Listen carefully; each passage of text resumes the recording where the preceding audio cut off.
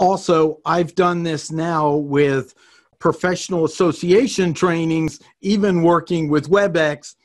I now have proven that we could do it both with a wireless mic and a lavalier and a system. WebEx is very intolerant, in my experience, to a lot of different hardware. So we've now tested that. And what's exciting is in the association, they're now able to sell seats in the room because of our work. And they're also able to sell seats with a system we set up so they can prove they're on as an association. See, you don't have to guarantee the person's there the whole time. An association that's giving continuing education, they have to guarantee that they're there. So we need to have a check system that I helped develop. So it's a real simple check system and minimizes their cost as well to be able to offer this for association speak groups as well. So now I offer, you can do it or I can bring the hardware. All you need is a webinar and we're ready to go. And that's exciting because now I've proven it across multiple platforms.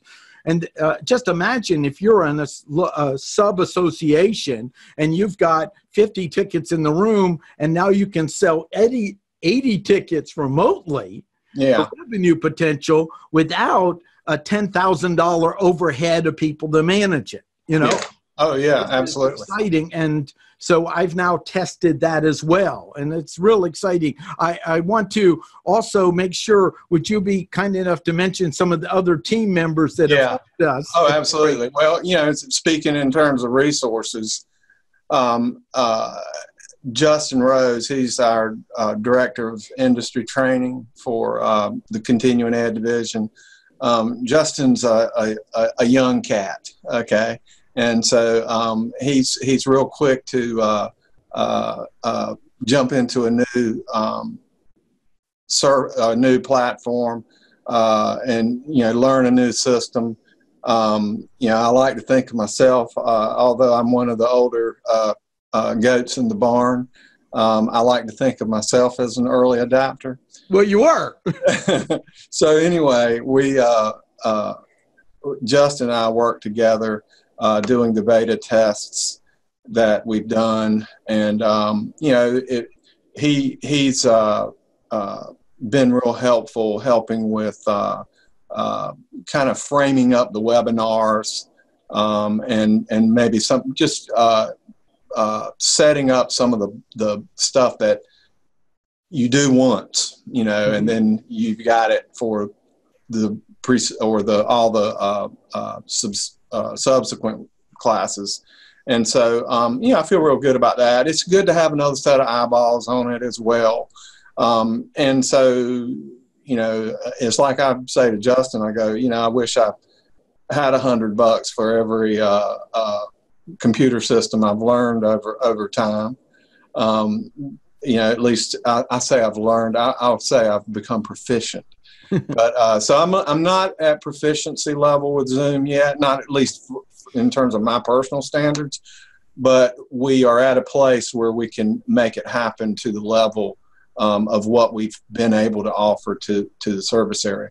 And I'm going to get better at what we can do. And I'm thinking in terms of our classes going forward, some that'll be, you know, of the asynchronous variety. Yeah. And, you know, and we'll see, you know, we'll see how that goes. I know, you know, there's other schools doing those things at this time. But I'm looking again, at a way to try to do it with as few resources as we need to use to make things happen. And you know, people want more online. They just do, period. I think that's just the way it is. And if we can get accountable credit, which we can track them coming in, how long they stayed. Now we can, just so you know, we can even turn it on if they switch screens, but that's what you need in the professional development. I need to know if they've gone to check their email and they're not looking at us. We don't necessarily need that tight an accountability, but we need to know how long they were basically on it. And they've set standard, which they've done a good job at making a decision on the standards committee. I want to give a shout out for them.